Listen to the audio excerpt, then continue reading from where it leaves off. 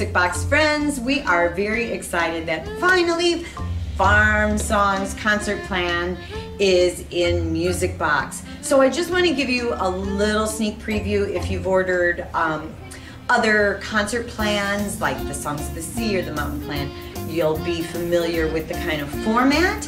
And certainly for everyone in any concert plan that you have, if something's missing or there's something special about your particular venue or group of children, you just go to forum and click Ask Lynn Questions, and I'm happy to help you with your particular setting. I print out the concert plan, so here it is, Farm Songs, and the first thing is just the overview for some of you that have got the concert plans from the past. You already have this type of introduction to doing a concert, but I think this will be really helpful for new teachers because it really gives you the timeline, plan ahead, and the things to consider, such as if you're using Orff instruments, consider the keys that you're using.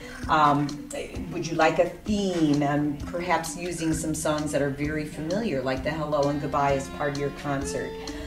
So the first thing we have is the concert plan for 3 groups. Now this can be, if you have a concert with one class, you could divide them into 3, or if you have 6 classes, you could have your group be 2 classes each doing this concert plan, and you'll have one master plan that will be for the director. So this is for the teacher to get an overview of where you're headed for each class, what you're doing, and the grid will be for you to very easily see what they're doing at the concert, each group of children.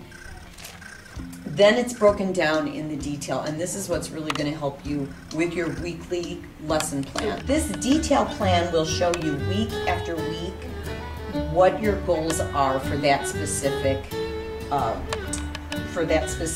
group of children.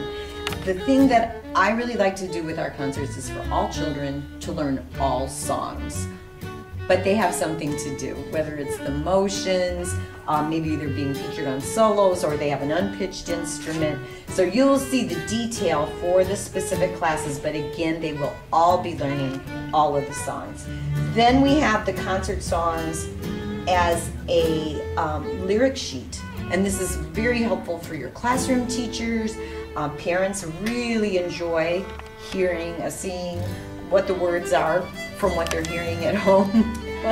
And sometimes our little guys sing kind of their own version of the words. So this is really, parents really enjoy getting the lyric sheet at home. So this is all the songs that are in the show, and then your document that you can make your own changes for your concert program. Maybe you're an elementary teacher, or you have pre-K or kindergarten students and you would like to include Orff.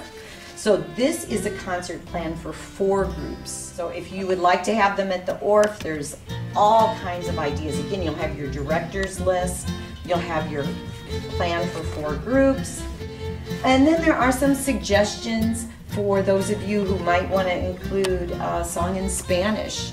And La Granja de Mi Tío is just a wonderful song to add to this theme, and they learn their colors, the animals, counting. And that is a document that is in Music Box downloads that's very easy for you to add to this concert. Here are the visuals for some of the songs. It highlights some solos. The children can hold up the pictures, or certainly you could use puppets as well. So lots of options here for using some fun visuals that will be in the back.